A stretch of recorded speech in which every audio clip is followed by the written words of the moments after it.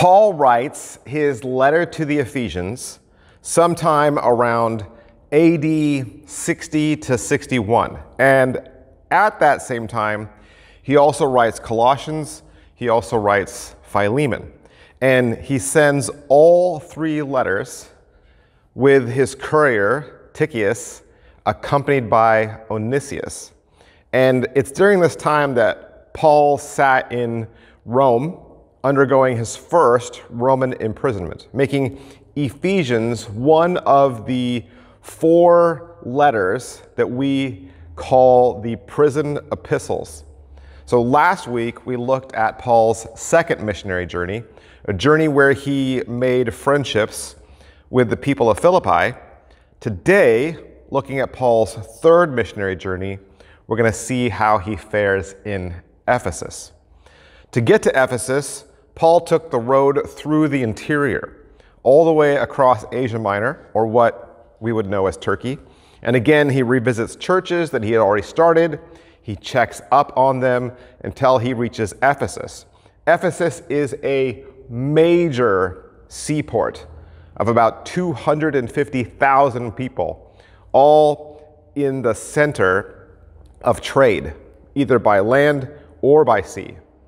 Ephesus became a strategic location for Paul to spread the good news of Jesus. We're told he taught there, preached there night and day for about 3 years. In fact, he invested more time in Ephesus than in any other city. As was his custom, Paul would first go to the synagogue. He would speak to his fellow Jews, try to convince them that Jesus is the prophesied Messiah, and he would do that all the way until he was ordered to stop. Then he would shift his focus to a daily lecture hall, and he would move from house to house. According to records in Acts, Paul often used a very large room at a local named Tyrannus. Modern archaeology has unearthed very large, very beautiful homes with wall frescoes and mosaic floors. So perhaps after 3 weeks of Paul traveling around, you might wonder, well, how does Paul fare in a multi-faithed world? And since it is a multi-faithed world, why does it seem like Paul gets so much pushback, right? Why does it seem like he gets so much opposition? Well, it's not because Paul is preaching about a new God. It was the fact that Paul is preaching about an exclusive God, meaning no other gods will do. It's not enough to just believe in Jesus, but the worship of Jesus means that you have to forfeit any other worship to any other deity. And in a large, bustling metropolis like Ephesus, this creates city-wide hostility. Located at the edge of the city is the world-famous Temple of Artemis. This was a monumental structure made entirely of marble and the largest structure in the Greek world. It took 10 years to build this. It was the size of a modern football stadium in height and width. It was 3 times bigger than the Parthenon. But today, this lone column is all that remains. In its day, it drew thousands of visitors and brought in a lot of money for the local economy. So who is Artemis? She is the goddess of the hunt. She would be the Roman equivalent to Diana. She is also the goddess of childbirth and motherhood. A giant statue of her was in the temple, and as you can imagine, her followers and Paul did not get along. Chapter 19, verse 24. A man named Demetrius, a silversmith who made silver shrines of Artemis, brought no little business to the craftsmen. These he gathered together with the workmen in similar trades and said, "Men, you know that from this business we have our wealth. And you see and hear that not only in Ephesus, but in almost all of Asia, this Paul has persuaded and turned away a great many people, saying, the gods made with hands are not gods. And there is danger not only that this trade of ours may come into dispute, but also that the temple of the great goddess Artemis may be counted as nothing, and she may even be disposed from her magnificence, she whom all Asia and the world worship." When they heard this, they were enraged and were crying out, "Great is Artemis of the Ephesians!" So the city was filled with confusion, and they rushed together into the theater, dragging with them Gaius and Aristarchus, Macedonians who were Paul's companions in travel. So here we see the local silversmiths who make their living by creating souvenirs, saying, "Hey, this stuff that this Paul guy is saying, it's bad for business." Because Paul was preaching the exclusivity of Christ. Paul said that a God made by human hands is not a God. So the group turns to the crowd turns to a riot, and they seize Paul's associates. Well, you know Paul. He sees hundreds of people all gathered together in the theater, and he wants to get in there. He wants to preach. He's got a captive audience. But his friends beg him not to go into the theater because it was just so chaotic. In fact, there were people in there, the Bible mentions, that didn't even know why they were there. They didn't even know what the commotion was about. They were just following the crowd. According to the Bible, during Paul's time, in pagan cultures, people worshipped all kinds of gods. Within Athens, for example, having a large family of different gods, it could be in the thousands, including lesser gods and idols. So this is why when Paul is in Athens, in Acts chapter 17, he talks about their unknown God. He says, "For as I passed along and observed the objects of your worship, I have also found an altar with this inscription, 'To the unknown God. What therefore you worship as unknown, this I proclaim to you.'" Paul made that his mission, not just to preach about Jesus, but also to preach against other gods. And this was not his opinion, this was not his preference, and it's not just Paul's likes, right? Paul doesn't like Jesus more than Artemis. Jesus said, "I am the way, the truth, and the life, and no one comes to the Father except through me." What does Jesus mean by this? He means that he is the only way to God. And by that, he means there is no other way. Artemis is not the way. Buddha is not the way. Muhammad is not the way. Krishna is not the way. Jesus is the way. Now, if a person doesn't want to believe that, that's their choice. But then that also calls Jesus a liar. John 14, Jesus says, "Whoever has seen me has seen the Father." In the woman at the well story, the woman says, "I know that Messiah is coming, he who is called Christ. And when he comes, he will tell us all things." And Jesus said to her, "I who speak to you am he." There is no other way to get to God except through him.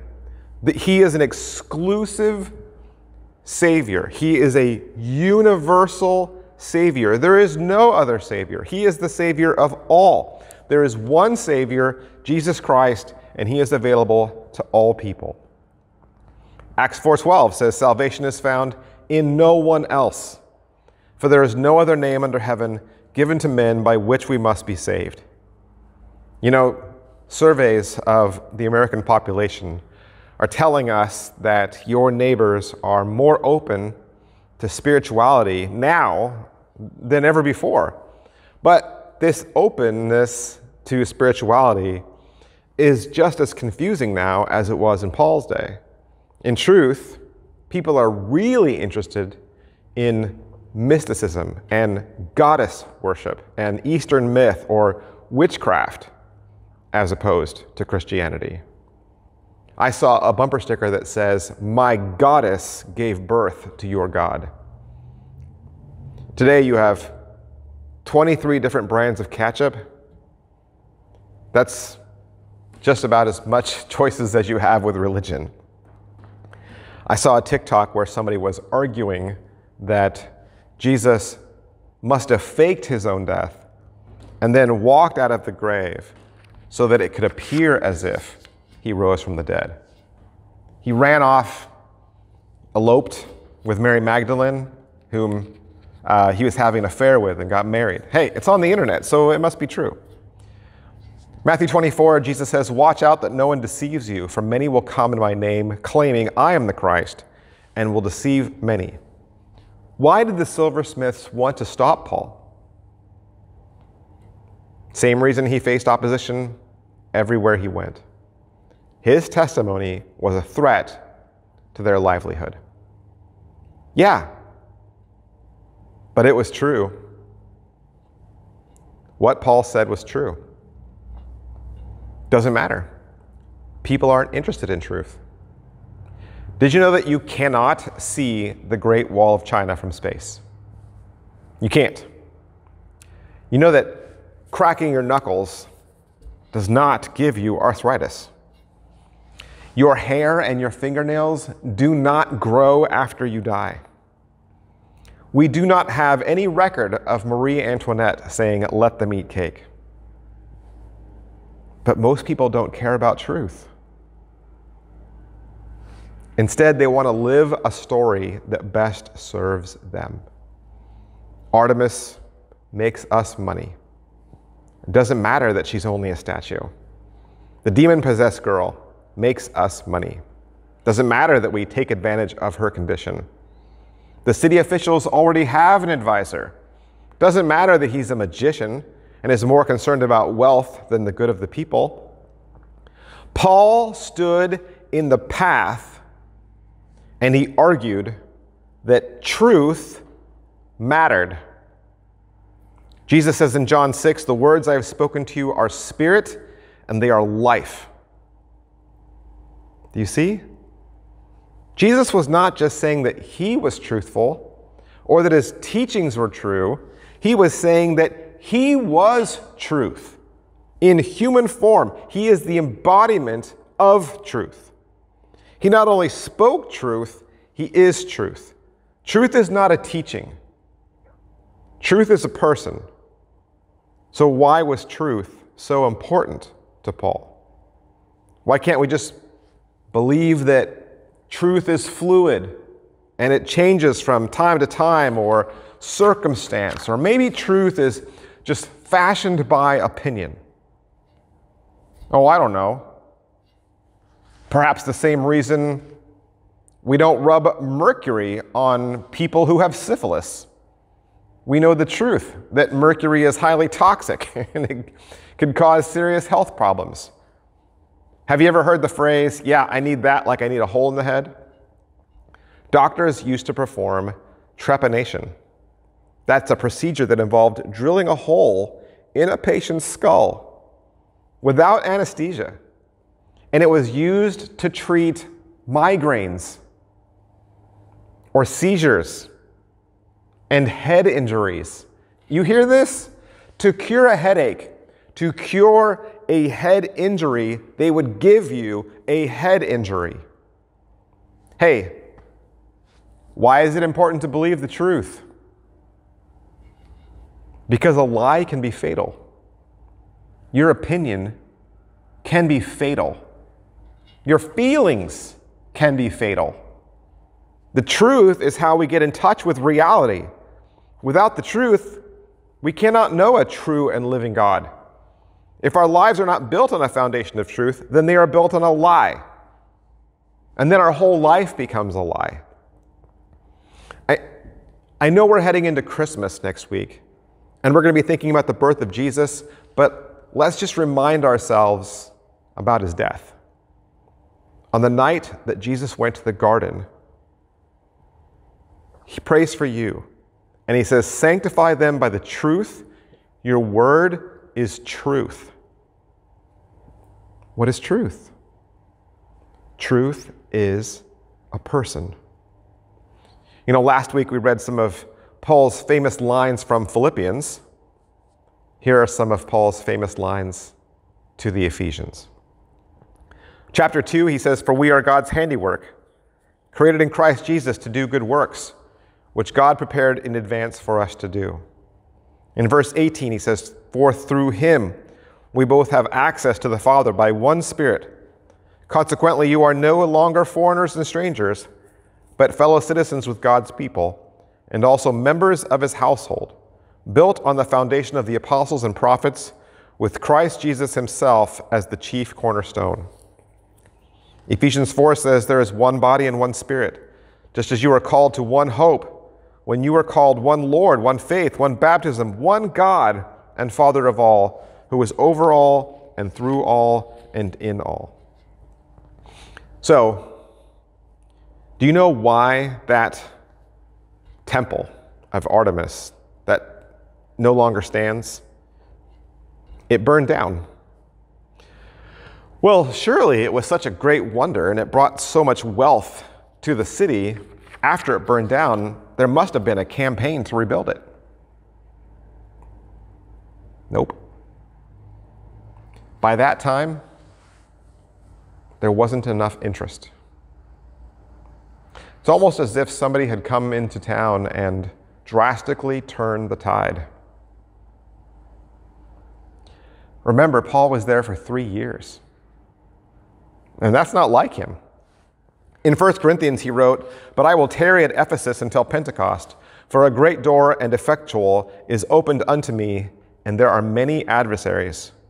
Remember, Paul saw the rioting mob, right? They were in the theater, and he said, "Let me in there." And his friends held him back. Paul saw this place of darkness as a place of opportunity, because he has the opposite philosophy of many of us. Christians don't want to run into a dark place. They look for the exit. They want to be in a well-lit area. There's so many lost people in our neighborhood. We should move. Did it ever occur to you why God put you in a dark place? The Bible says that you are the light of the world. What better place to put a light bulb than a dark room? If light bulbs could talk, put me any place but a dark room, I would say to that light bulb, then what value are you? What purpose do you serve? Paul wanted to stay until Pentecost because at that time, which is around the month of May, was the Artemis Games, and the whole Roman Empire would be coming into town. And Paul saw that as an opportunity. Acts 19 also tells how Paul started turning things around. Earlier up the page, it says some of the itinerant Jewish exorcists undertook to invoke the name of the Lord Jesus over those who had evil spirits, saying, "I adjure you by the name of Jesus whom Paul proclaims." 7 sons of a Jewish high priest named Sceva were doing this. But the evil spirit answered them, "Jesus I know, and Paul I recognize, but who are you?" And the man in whom the evil spirit leapt on them, mastered all of them, and overpowered them, so that they fled out of the house naked and wounded. And this became known to all the residents of Ephesus, both Jews and Greeks, and fear fell upon them all. And the name of the Lord Jesus was extolled. Also many of those who were now believers came, confessing and divulging their practices, and a number of those who practiced magic arts brought their books together and burned them in the sight of all. And they counted the value of them, and it came to 50,000 pieces of silver. So the word of the Lord continued to increase and prevail mightily. How much is 50,000 pieces of silver? That's about 1 year's wages of 150 people. This is what truth can do. This is what learning the truth can do. The truth shines a light on darkness, and it forces us to ask, what do I need this for?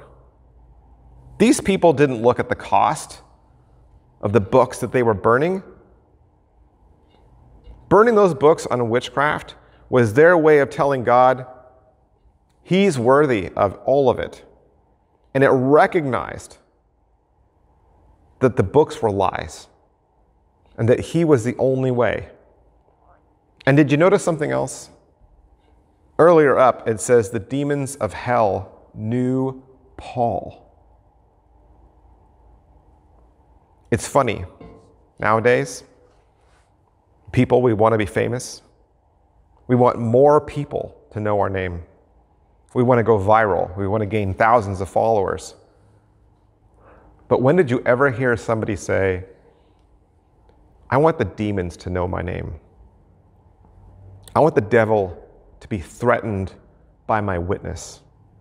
In fact, if the temples of darkness burn to the ground after I've left there, people won't even want to rebuild them. You see, these are the side effects of preaching the truth. When you preach the exclusivity of Jesus, at the same time, you put the devil out of business. This week, either everyone is coming to your house or you are going to theirs. And perhaps you feel a little bit like Paul, walking into a city of mixed beliefs and lies.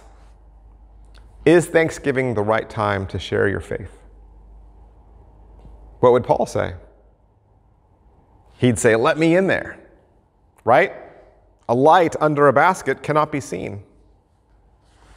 So what can we do? I would always advise you to pray, right? In his second letter to the Corinthians, Paul tells us, the God of this age has blinded the minds of unbelievers so that they cannot see the light of the gospel that displays the glory of Christ, who is the image of God.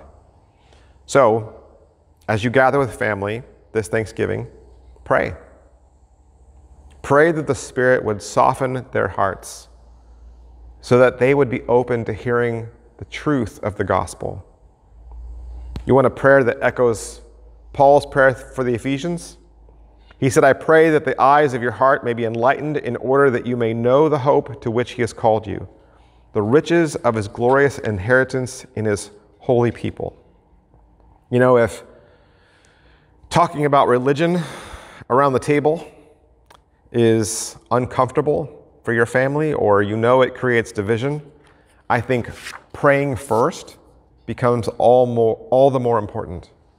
Don't just rush into a difficult conversation with the assumption that your good argument is going to win them over.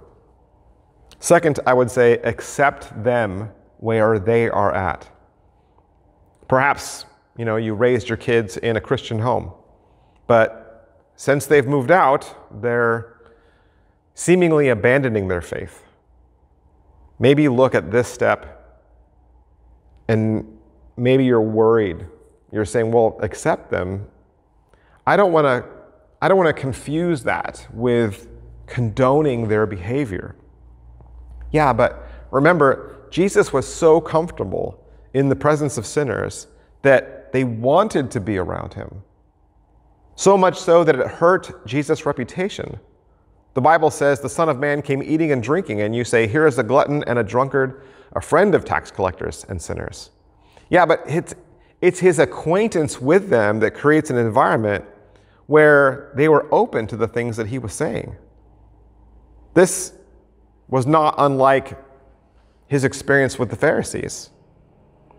If Jesus could accept people where they were at, even though he's breaking his own laws, right?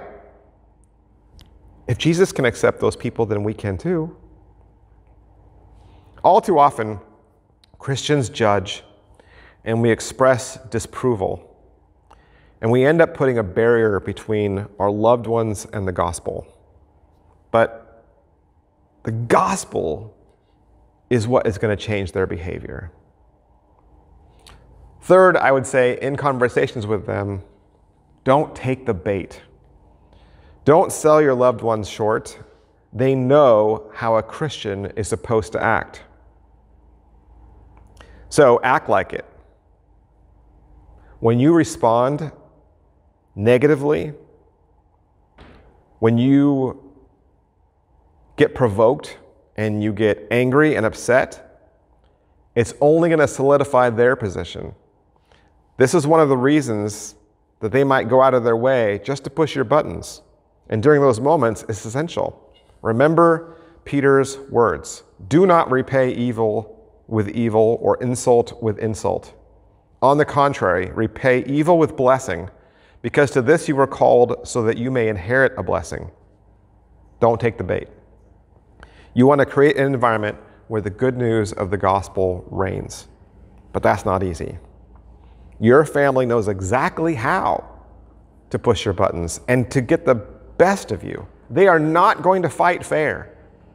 So we need to pray that any discomfort that we feel, any goading that comes our way, we respond with dignity and peace. Even if that means you need to politely excuse yourself so that you can go out of the room for a second and scream into a pillow. 4, it's Thanksgiving, so let's focus on why you're thankful. Gratefulness provides an opportunity for us to talk, and perhaps in a non-threatening way. You know, Peter encourages us to be prepared to give an answer to anyone who asks you to give the reason for the hope that you have. And Thanksgiving allows you to do that, right? Thanksgiving allows you to focus on gratitude. So what are you thankful for? You're thankful for the cross? You're thankful for grace? You're thankful that Christ forgives a sinner just like you? Maybe this year, instead of telling them why they are wrong or telling them why they need Jesus, maybe this year they need to hear your story. Why do you need Jesus? Tell them why you need Jesus. People are a lot less likely to respond negatively to a story that comes from your perspective, your thankfulness. And maybe, just maybe, that creates an environment where a deeper conversation can be had. Let's pray. Lord, we thank you for the gift of creation, for the beauty of the earth, for the glory of the skies, for the abundance that we have. We thank you, Lord, for the gift of life, our life, the lives of all whom we treasure as family and friends, and the lives of all people who we count as brothers and sisters. We thank you, Lord God, for salvation that you offer to everyone through life, death, and the resurrection of your Son. We thank you for the gift of your holy word and for the gospel, which is good news to those who hear it. We thank you, Lord, for this great country in which we live, for the freedoms we know, especially the freedom of religion, for the safety we know, for the rights we exercise, for the government of a people, by the people, and for the people. And as we celebrate on Thanksgiving Day, we thank you for food and fellowship, for fun that we will share around the table with family and friends. And may we always remember that every day is a day of thanksgiving for those who believe in you. And may we learn to move away from regret and despair and discouragement and move towards thankfulness. And move from thankfulness into mission, from gratefulness into ministry, as we love and serve in the next year. Amen. Hey, well, I would just remind you that we have a local church right here in Montgomery, right here in the Walden community, and we have 2 services. It's going to be available to you all December long, all Christmas long. We want you to spend Christmas with us. We're going to be talking about It's a Wonderful Life. It is, right? It is a wonderful life. We want to share that blessing with you. We want to tell the story of Christmas. Plan on bringing your family. We have 2 services available to you. We have one at 9:30, which is our traditional service. We've got a choir. We're going to sing hymns. We're going to do responsive readings. It's going to feel like the church that you grew up in. And then our 11 o'clock service is at 11, and we have a full program for your family from birth all the way through high school. We want to celebrate Christmas with you. I'll see you soon.